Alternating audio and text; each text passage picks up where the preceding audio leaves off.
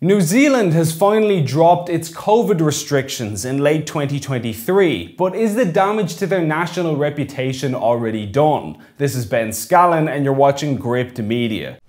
Before we start the video, please consider signing up via the link on screen to become a Gript Premium member, which comes with all sorts of perks and helps us to pay the bills and survive day to day. And also please like and leave a comment to help us in the algorithm. And so with that said, on to the video.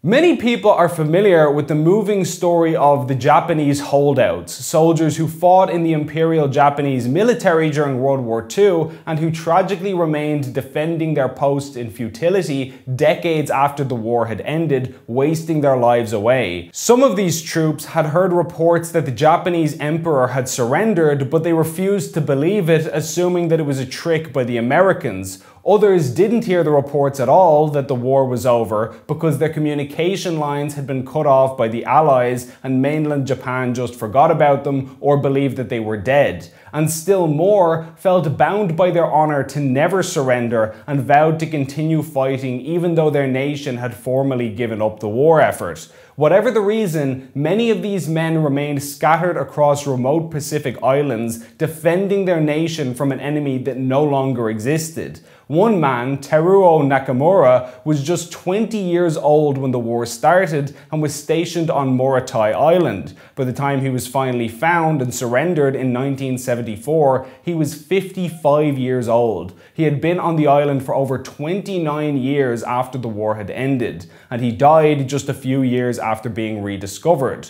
But while this is a tragic story, however, Japan would not be the last country in the Pacific to experience overly zealous fanatics maintaining their post for years after the rest of the world had moved on with their lives. It turns out that New Zealand took Japan's history as a model for how to run a country, as only now they moved to drop their COVID-19 restrictions in the latter half of 2023. As reported by RTE this week, New Zealand's government will lift all remaining COVID-19 requirements this week, bringing an end to some of the toughest COVID-19 pandemic rules in the world more than 3 years after they were put in place. Minister for Health, Ayesha Viral, said in a statement that from tomorrow people will no longer have to wear a face mask in healthcare facilities or isolate for 7 days after contracting the virus. While our case numbers will continue to fluctuate, we have not seen the dramatic peaks that characterized COVID-19 rates last year. This, paired with the population's immunity levels, means Cabinet and I am advised we're positioned to safely remove the COVID-19 requirements, Ms. Viral said. Now, is it a coincidence that this decision just comes a few months ahead of what is expected to be a close election in New Zealand?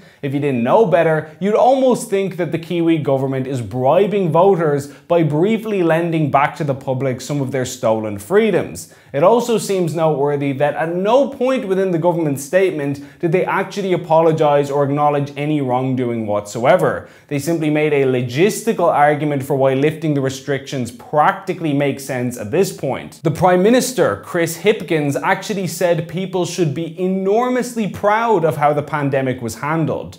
While the country's extreme zero COVID policy may have saved some lives in the very short term, this was accomplished by leaving tens of thousands of their own citizens stranded and languishing overseas and isolating the country from the global community like some kind of paranoid international pariah. Not only that, but their lockdown was not even successful against later strains of COVID such as Delta and Omicron, forcing the New Zealand government themselves to admit that their zero COVID approach had failed.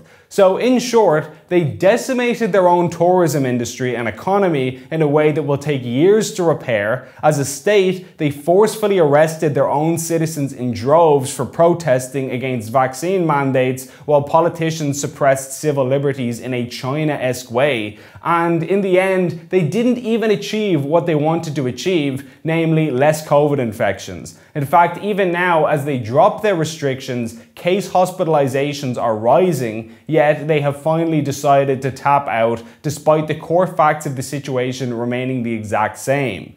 COVID today is exactly as safe or dangerous as it was last year, depending on your perspective. Nothing has actually changed. And yet, after an extra year of this nonsense, the government has finally decided to throw in the towel and call an end to the farce. I can tell you one thing, New Zealand and Australia may be beautiful countries with many wonderful citizens, but after witnessing the state's insane handling of these issues, I'd certainly think twice about visiting either country, and I don't think I'm alone in that.